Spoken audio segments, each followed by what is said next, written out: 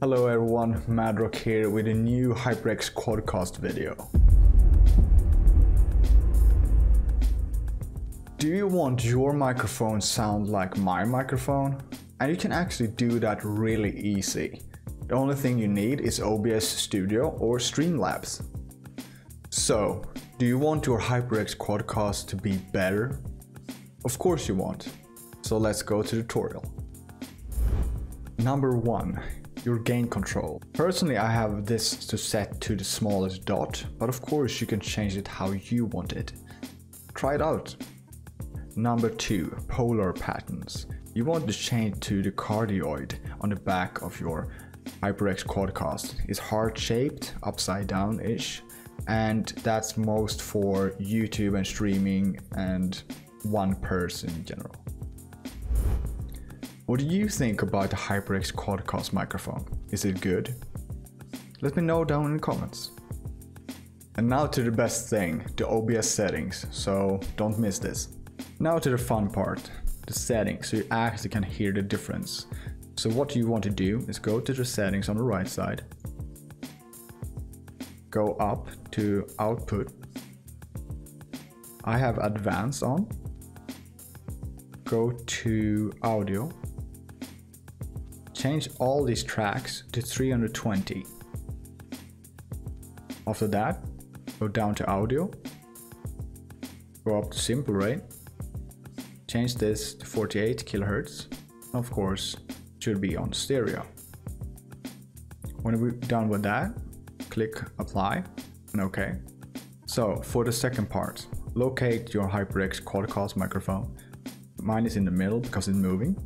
Locate the cogwheel on the right side, click it, go to filters, add a noise gate, close threshold -35, open threshold -30, attack time 1, hold time 200, release time 150, add a compressor, ratio is for 4, threshold -25, attack 1, release 50, no gain.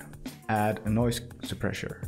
I'm using Spix lower CPU usage because yeah, it's lower. Try it, try the both. I don't really feel a difference. And -10.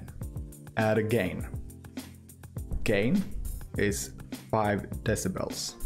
Try out some more stuff here. Maybe you need to rise it up, maybe you need to lower it.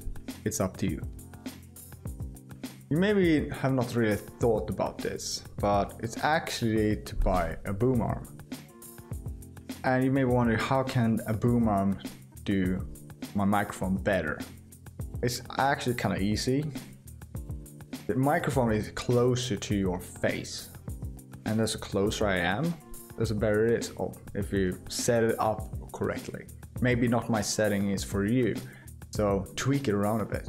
Second thing is, if you have a mount on your table, if you, like me, hit my table all the time, maybe do stuff and the vibration is gonna go up to the microphone. I had some problem with that. That's why I bought a boom arm. And I have also a video up here for that, so check that out for the Röde boom arm. Can really recommend it. And of course, we have more videos for you to watch, so recommend you guys watching them. There's good settings video, kind of similar to this setting. I don't really remember all in there, but check them out. So that was everything from me. Do you like the video? Like it. I want you to comment down below what you think about this kind of tutorial, how to do your microphone better, and if you like the video. And of course, if I deserve it and deserve you, subscribe to the channel. Want to know you guys more, and hope you guys want to learn more about me. So thank you so much, guys. MaDRocK out.